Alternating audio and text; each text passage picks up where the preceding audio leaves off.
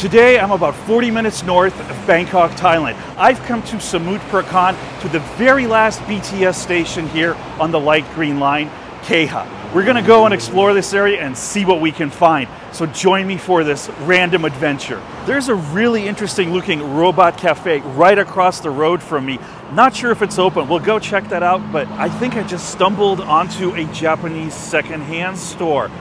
Let's go take a look at this. Should be really interesting to see what kind of stuff they sell here. It's supposed to be all products imported from Japan. All right, well, there's the first fail of the day. I've been told this place is closed, so all right, let's go across this road and see if the robot cafe is open. Not off to a good start. Well, fortunately or unfortunately, I am no stranger to disappointments and things being closed when I go to see them. So let's just see how this day turns out. We can go and explore some of this area and see what's down here. That is the robot cafe over there, but there are conflicting reports of whether or not it is still open. Well, only one way to find out. I don't have high hopes for this day. We're already starting off on the wrong foot, and yep, that's the way it's gonna go. It is definitely closed, and this is also now apparently a dental clinic, so perhaps this is no longer the robot cafe at all. So I think at this point we need some divine intervention, and I found some place that might just give me that. Instead of walking the 20 minutes in this heat, I've hopped onto a wind motorbike, and we're gonna head over there for a short 4-minute ride. According to his speedo, we're either going 40 kilometers an hour or 160. I'd like to believe we're going 160. And yes, I've come to Wat Sothamnimit here, hopefully to get some divine intervention and helping me salvage this video and finding some interesting things today. Let's look around. There's some really cool stuff here. The whole place is rather deserted at the moment. There's plenty of vendors, but there's no tourists, no visitors. But back up there, that's something I want to see. It's still under construction, but this is actually really beautiful grounds. There's a lot of cool little things here. So I'm really excited to kind of walk around and explore this complex. Guys, I'm really blown away by the craftsmanship on all of these designs here. I mean, all of this is handmade, all of these from dried flowers and leaves. It's just really, really stunning to see this. And you've got to check this thing out. This is all made from dried leaves, flowers, just stunning. I can't even imagine how long this dragon head, all of this taken to make. Wow, really, really magnificent. Really surprised to find such a beautiful temple, this huge complex here, really kind of in a small area. I don't know if they normally get a lot of tourists through here or not, because it is such a big complex, but I find it really peaceful here, and I'm actually really happy that I stumbled into this.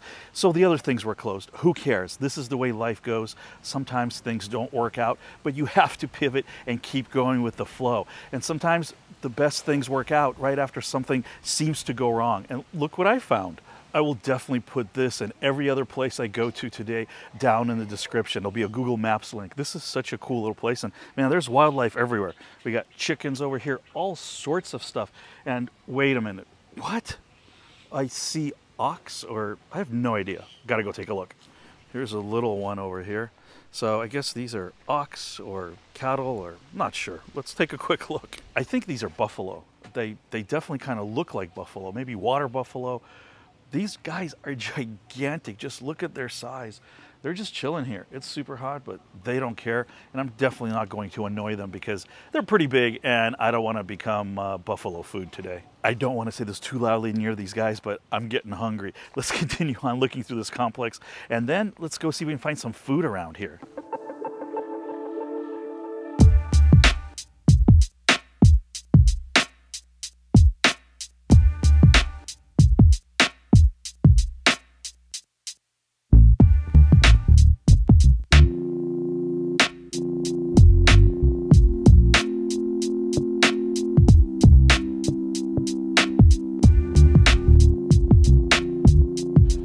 I think I have found the actual temple part here, or at least one of them.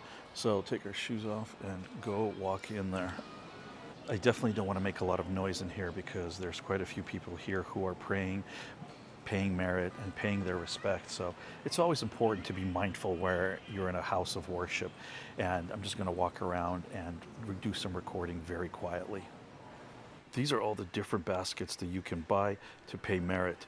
And what I find really awesome is that there's just an honor system here. You pay for them, you take them. This is something that would never happen in the West. It's almost noon and monks are arriving, so I'm not sure there's gonna be some kind of ceremony or not, but I'm definitely gonna stick around for a few more minutes and see what happens, because there's quite a few people gathered here.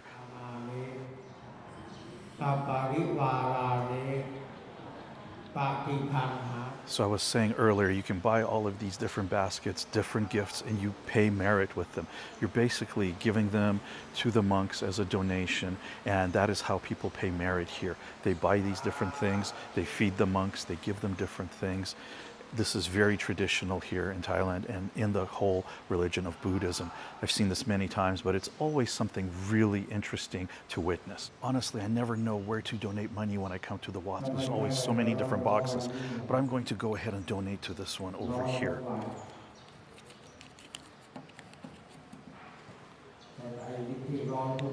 I think it's important to be able to support these institutions and all the people that work here and maintain them, because they rely on funds like this. That was really fun, but I'm getting hungry and I think I found just the right place to go eat, and my motorbike taxi is right here. Time to get for a ride. Swadee Kap. I think we've definitely arrived. This is the place. Kapuna Kap. Okay, I've definitely come to the right noodle place. Ani nahap? Ani? Okay, well, I think I definitely picked the right place. As you can see, this place is packed. I got myself a great looking bowl of vermicelli noodles, these giant meatballs, and I'm guessing pork. I think it has blood in it. I'm not sure exactly, because the menu, well, it didn't translate phenomenally well as always, but that's okay. Really excited to give this a try. And boy, the meatballs in here, they are gigantic. I mean, I don't know if I can give you a good idea of how big this thing is, but it is, I don't know, it's almost as long as my thumb. Oh, I'm excited to give it a try.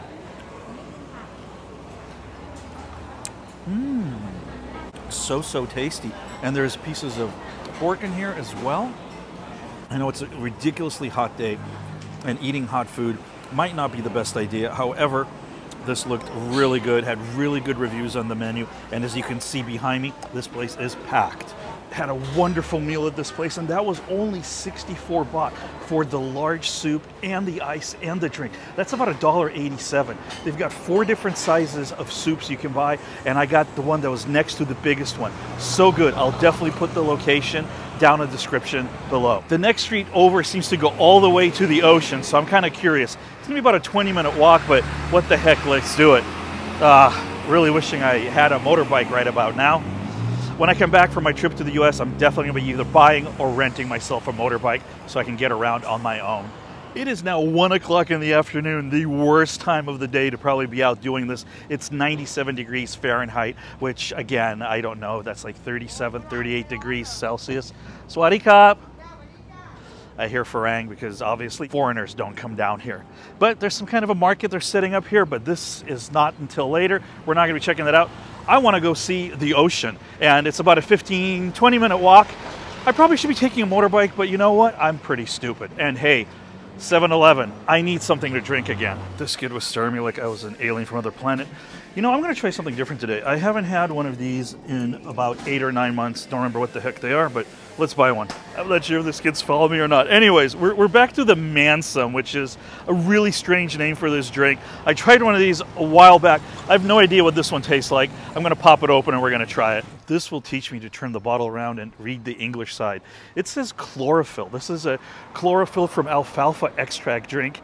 I like green, so I like to try green things. I'm not really sure how this is gonna taste. It tastes green. It tastes like sweet seaweed. I know that might not sound really delicious, but it's actually quite tasty. It's one way to keep your car cool. Very interesting tent contraption covering this vehicle. Never seen anyone set up anything this elaborate before. More merit baskets for sale. Well, that means there must be a temple somewhere nearby. Yep, always a temple not too far anywhere in Thailand. I love that. Let's see if this one's a big one, but really interested in going to see the ocean more than the temple at this point. That is a giant and beautiful looking temple there in the background. I'll have to come check it out, but I'm not here for the temple right now. We're still walking towards the ocean, wherever the heck that is. Whoever had the bright idea of covering this road with this black tarp, I thank you. Thank you so much. I've now turned down this alleyway and I'm still heading in the right direction, walking through a little residential district. I love all these little houses. It's really quiet here. Just has a really nice sense of community. And one thing I definitely didn't realize while I was walking through here is that all of these homes are sitting on top of water. Really didn't even catch any of that as I was walking through here. Here they all come, all of them coming for me. Woohoo, I'm so scared of you guys. All bark, no bite. But the real question is, can I get to the actual ocean at the end of this road? I can see a gate from here. Not really sure if I can get over it or past it, so we might come very close, but yet be so far. I can definitely smell the sea from here. I'm probably only about 20 meters away from the gate. Fingers crossed that I can open it, or at least that there's an opening that I can actually walk out onto the beach. But I don't think there's really a beach over here. I think it's gonna be mostly mud. Well, this doesn't look very promising. There is a gate and there's a big log on it. It's one of those days where nothing's really worked out, but that's okay. I got very close to the ocean. It's right over there, but I can't get over there. And if you're thinking I should climb over this thing, well, it's just like mud and crap on the other side. But there is some good news. I just looked on the maps and there is a way to get over there, except I took the wrong way, of course. So now we're gonna go and try to find the right way to get to the ocean here. Every time I walk by somebody working or one of the residents, I get this very strange look. They're obviously wondering why I'm here. You know, I'm kind of beginning to wonder why I'm here as well. No, we're definitely gonna get to the ocean today. And while I'm walking through here, guys, if you enjoy my videos, I would really appreciate if you would give it a thumbs up, share it with your friends, and make sure you're subscribed to my channel with bell notifications turned on so you know when I have a new video or a live stream popping up. Perseverance, or in my case, stubbornness, typically pays off. You just gotta keep pushing forward until you reach your goal. I can see the entrance to the waterfront, finally. Now to see what kind of a beautiful ocean view I'm going to be gifted with after making this ridiculously hot trek. I'm literally gonna give you my first impression of me seeing the ocean, and oh geez. It's about what I expected. Take a look at this. I knew I wasn't going to be seeing any kind of a pristine beach. It's basically just all mud out here. Very muddy, lots of rocks, trees. Nothing really spectacular to see. However, this is where the ocean is, and I made it all the way down here. So I'm happy that I was able to accomplish this goal today. I think we can head back. I want to check out that giant temple that I just walked by. Once again, something I never would have discovered if I didn't go out and just wander around and get lost today. This community here, it is just such a cool place. Like I said, it's so tranquil and peaceful and quiet. I wonder how much it would cost to live out here. I'm sure it'd be pretty inexpensive. One of the major downsides that I can see here is the fact that there's probably flooding here. And I'm basing that on the fact that so many of these homes are actually built up on pretty tall stilts and piers. I would also imagine that getting grab deliveries of food out here would be pretty tough.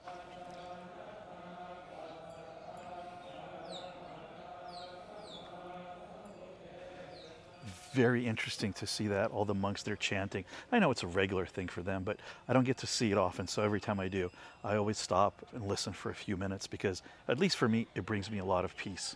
Not sure if I can go in here or not, but look at that. Of course, the car nerd in me is really curious as to why they have this car over here. This looks like either a Hillman Imp or maybe a Morris or maybe an Austin. I'm not really sure.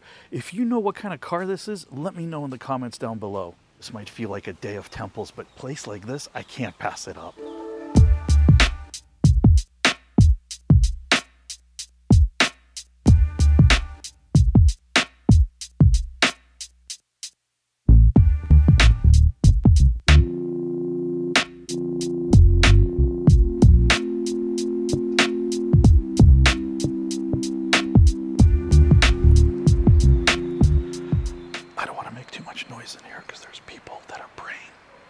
I ended up sitting there for about 5 minutes, just kind of relaxing and just thinking about things. Very nice, peaceful moment. This is Wat Asokaram. This is the Wat that I saw when I was walking over here trying to find the ocean. Let's go up these stairs and wow, look at this. It's really so beautiful in there, and I didn't want to bother anyone that was in there praying or meditating, so I stepped out. But as you can see, these beautiful chandeliers, all the colors, I mean the decoration, even all the way up onto the ceiling and these pillars is really magnificent. And make sure you notice all of the gorgeous artwork that surrounds the whole inside of this building. Really something cool to see. Hope you enjoyed another episode of Lost with Serg. Check out some of my other videos. Please don't forget to take care of yourselves, and I'll see you guys soon in another of my videos. Bye.